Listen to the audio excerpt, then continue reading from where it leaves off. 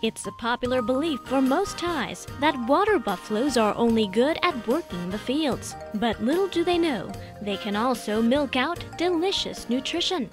I was so frightened, so excited whether there's a milking buffalo in the world. Buffalo milk is twice as creamy as cow milk, with twice the calories. With this discovery, Kun Ranchuan went and set up the first water buffalo dairy farm in Thailand. Starting with 70 of these bovines, 40 Murrah from India and 30 Thai swamp buffaloes. Her farm quickly grew to 300 in 6 years.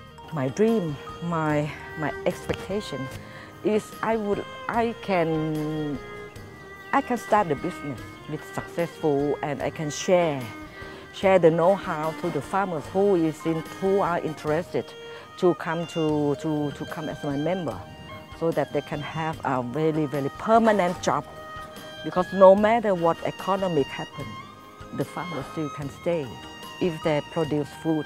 Kun Ranchuan had followed the footsteps of various buffalo dairy farms she observed abroad in Italy, the birthplace of buffalo mozzarella. I prefer to have the cheese more popular than the milk because the cheese makes more money than the milk. It may be a cheesy case in point, but the Murrah dairy farm has attracted many cheese buffs from all around. Buffalo milk is a premium product.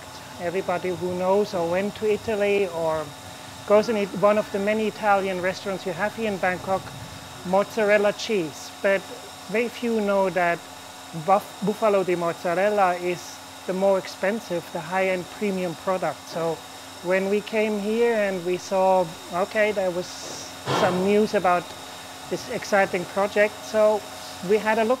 It seems the thing about buffalo mozzarella that draws cheese buffs in is the taste. A lot more creamier. It has a taste. Cow mozzarella is virtually tasteless. So buffalo mozzarella has really a taste, but it's not, not strong or anything like that. So it should really fit the Thai consumer very well. And served as it should supposed to be, with some basil leaf and tomato, fresh tomato, a bit olive oil. Perfect. Apart from Mr. Jurgen, locals have also shown keen interest in buffalo dairy.